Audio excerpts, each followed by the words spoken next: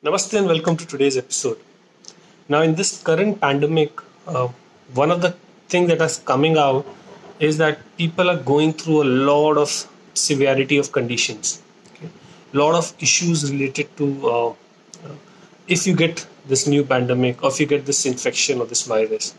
Now, a lot of theories around it, a lot of reasons. Everybody's trying to give a lot of stories around it. But I would want to draw your attention to one thing: why the severity is too high, why the severity this time is too high, and what is leading to our immune system to be suppressed. Because if your immune system is suppressed, your immune system will not be able to fight anything that is invading or attacking your body.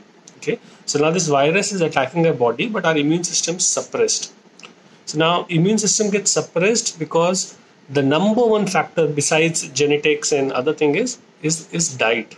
Okay. Now what happens is, if your diet, you're eating while uh, when you're preventing yourself, while you are at risk, or maybe at a recovery stage. If your diet is not proper, your immune system gets suppressed. You know, the easiest way to suppress your immune system is by increasing your blood sugar levels, by increasing your insulin levels.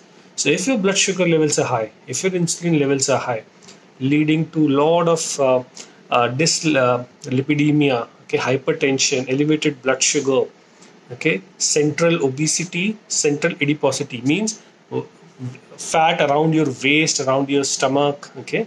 If these are high, what happens is you have a lot of systemic inflammation. Your body creates a lot of inflammation, okay. When the body creates a lot of inflammation, your immune system gets suppressed.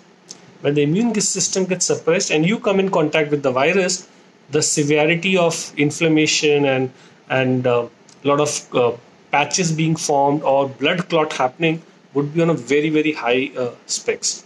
So if you're looking to fix your your health, in case you come in contact with the virus, I think the best thing you have to do is reduce your blood sugar levels. Okay. Now India is the diabetic capital of the world. We have the highest number of people who are diabetic.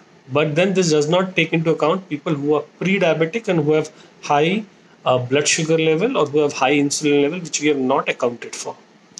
Now, if you get infected, unfortunately, or you are under supervision, follow what your doctors are telling you to do.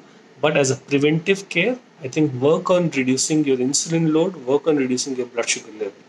Now, one of the easiest way to do is that during a recovery phase, during the time that you're in hospital, try and avoid a lot of fruit juices. Okay? Try and avoid food which has got high fructose content in it, because fructose gets converted into fat by your liver and causes your obesity, central adiposity, and a lot of other issues. Okay. Second thing that you should doing at is reducing your carbohydrate intake and adding protein. I've been always advocating that add 20 to 40 grams of protein in your diet. Now this can be through natural form of food like your legumes, but which are rich in carbohydrates. It can be your lean meats and protein.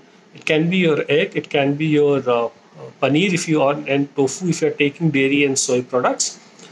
But in case you're not able to get this, I think adding a protein in a supplement form, maybe a whey protein or a rice protein or a pea protein, would be a good idea. Increase your protein intake and reduce your carbohydrate intake. This will reduce your blood sugar levels to a large extent. Reducing blood sugar will reduce systemic inflammation in your body caused by high blood sugar.